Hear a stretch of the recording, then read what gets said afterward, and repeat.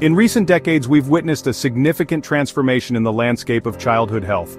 The challenges our children face today are markedly different from those of previous generations.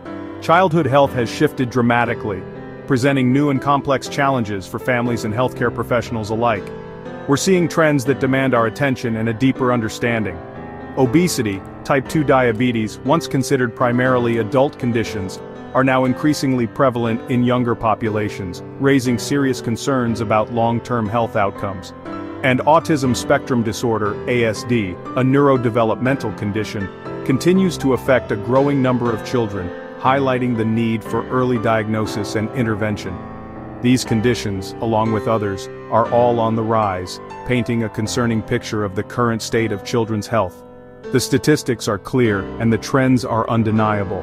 For years, these were seen as separate issues, each addressed in isolation by different medical specialists. The focus was often on treating the symptoms rather than understanding the underlying causes. But what if they're connected? What if these seemingly disparate health challenges share common roots and are influenced by factors we haven't fully grasped? New research suggests a potential link, pointing towards a more holistic understanding of childhood health.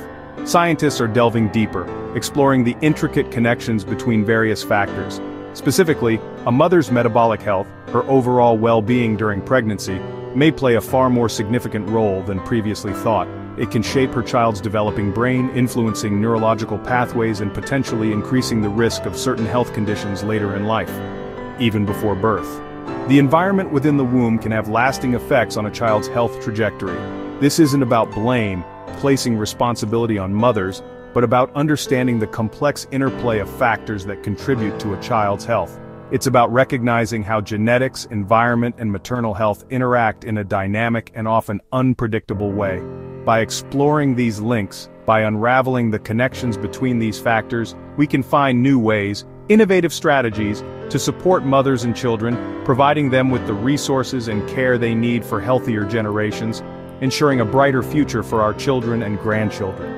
The implications are vast, reaching far beyond individual families and communities, challenging us to rethink our approach to healthcare, to reconsider prenatal care and public health initiatives, focusing on prevention and early intervention. Addressing obesity and diabetes, promoting healthy lifestyles, isn't just about the mother's health. It's not solely focused on her individual well-being. It's about creating the best environment, the most nurturing and supportive conditions for fetal development, ensuring the healthy growth and development of the next generation.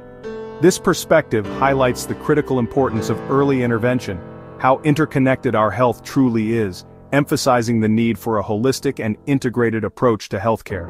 Our goal is to empower you with knowledge, to provide you with the information you need to make informed decisions, not alarm you, but to equip you with the understanding necessary to navigate these complex issues. We'll break down the latest science, simplifying complex research findings, and offer practical steps for families, providing actionable advice and guidance for improving health outcomes. Join us as we piece together the evidence, this modern health puzzle, working towards a clearer understanding of the challenges we face. Every new discovery, every breakthrough in research brings us closer to a clearer picture, revealing the intricate connections that shape our health and well-being. Let's define the key players we'll be discussing today. We're going to break down some complex medical terms and explore how they might be interconnected in ways we haven't fully understood before. First, obesity, then diabetes, and finally, autism. Obesity is defined as excess body fat, often measured by body mass index or BMI. It's a condition where the amount of fat tissue in the body is significantly higher than what is considered healthy. Obesity increases the risk for many health problems, including heart disease, certain cancers, and importantly for our discussion, type 2 diabetes. It places a significant strain on various bodily systems. Diabetes disrupts how the body manages blood sugar, or glucose. Type 2 is the most common form of diabetes, and is often closely linked to obesity.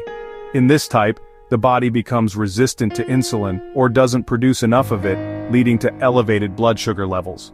Gestational diabetes, on the other hand, develops during pregnancy, often resolving after childbirth, but it can increase the risk of developing type 2 diabetes later in life for both the mother and the child. Both conditions, obesity and diabetes, can have widespread and systemic effects on the body, impacting everything from cardiovascular health to neurological function. Autism spectrum disorder, or ASD, is a complex developmental condition affecting communication, social interaction, and behavior. Individuals with ASD may have difficulties with social communication and interaction, and may exhibit repetitive behaviors or have very specific interests. It's called a spectrum because the presentation of ASD varies widely from person to person. Some individuals may have significant challenges, while others may have milder symptoms. The causes of ASD are complex and not fully understood, involving both genetic predispositions and environmental factors that may interact in intricate ways. Research is ongoing to better understand these contributing factors. Traditionally, these conditions, obesity, diabetes, and autism, were studied separately, each within its own distinct field of medical research. Now, however, researchers are increasingly investigating whether metabolic disruptions stemming from obesity and diabetes, such as inflammation and altered glucose metabolism, could potentially increase the risk of ASD in children who are already genetically susceptible. This potential link is the central idea we'll explore in more detail.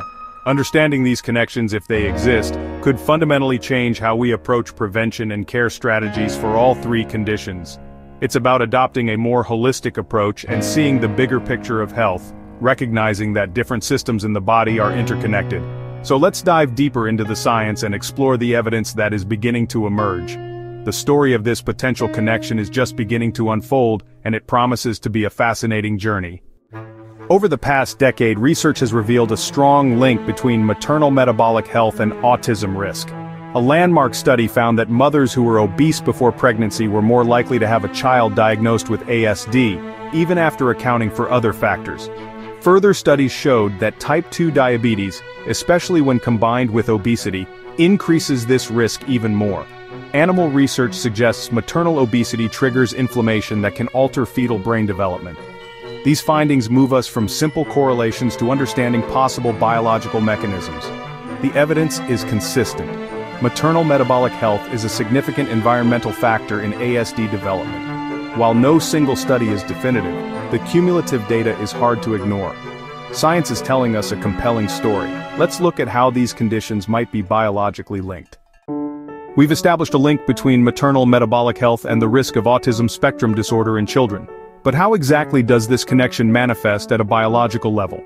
How could a mother's metabolic health, her diet, her weight, and her overall well-being affect her child's brain development in such a profound way? Let's delve into the biological pathways that help explain this intricate relationship. First, chronic inflammation. This isn't just any inflammation. We're talking about the persistent, low-grade inflammation often associated with obesity and metabolic disorders. This chronic inflammation releases cytokines, small proteins that act as signaling molecules. These cytokines, unfortunately, can cross the placenta, that vital lifeline between mother and child, and disrupt fetal brain development. They can interfere with the delicate processes of neuronal growth and connectivity. Second, high blood sugar. Elevated glucose levels, whether from pre-existing diabetes or gestational diabetes, a condition that develops during pregnancy, can have serious consequences. This high blood sugar leads to oxidative stress, a condition where harmful free radicals damage cells, including those crucial developing brain cells. This damage can disrupt normal brain architecture and function. Third, obesity and diabetes can impair placental function, hindering its ability to effectively transport essential substances. This impairment results in reducing the supply of oxygen and vital nutrients to the fetus, resources that are absolutely critical for healthy brain growth and development. A compromised placenta means a compromised brain. These factors don't act alone, they are interconnected and synergistic. They combine to create a stressful and potentially toxic environment for the developing brain, a brain that is exquisitely sensitive to its surroundings. For genetically susceptible fetuses, those with a predisposition to neurodevelopmental disorders, this multi-hit environment may act as a trigger, increasing the likelihood of developing ASD. It's a complex interplay of genetics and environment, a delicate dance between nature and nurture, where both play crucial roles.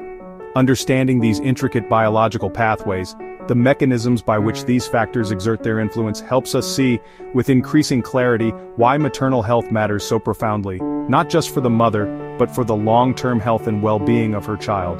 The science is constantly evolving, new discoveries are being made all the time, but the core message is clear and consistent. Supporting maternal metabolic health, ensuring that women enter pregnancy in the best possible condition, is absolutely key to giving children the best start in life. Let's see how this complex interplay of factors plays out in real time, during the critical periods of pregnancy and early childhood, when the brain is most vulnerable and most plastic. The story continues, and with each new piece of research we gain a deeper understanding of this vital connection. Pregnancy is a time of transformation and vulnerability. Pre-pregnancy obesity sets the stage for metabolic disruptions from the very start. Gestational diabetes, often developing mid-pregnancy, exposes the fetus to high blood sugar and its risks. The good news, with proper care, these risks can be managed. Regular prenatal care, healthy weight, and blood sugar control are crucial. After birth, early childhood health remains vital for brain development. Healthy eating and physical activity support both body and mind. These habits help break the cycle of metabolic disease across generations. Supporting mothers and families benefits children's physical and neurological health. Small changes can have a big impact. Let's look at the nuances of this research. It's important to remember, correlation does not equal causation. Most mothers with obesity or diabetes will not have a child with autism. These are risk factors, not guarantees. Genetics, environment, and other variables all play a role. Researchers work hard to control for confounding factors, but the picture is complex. This isn't about blame. Many factors are beyond anyone's control. The goal is to identify modifiable risks and empower healthier choices. Understanding these links helps us take positive action. Science is cautious, using terms like associated with rather than causes. The research is ongoing, and every family's story is unique. Knowledge is power when used to support and inform. Let's talk about what this means for your health decisions.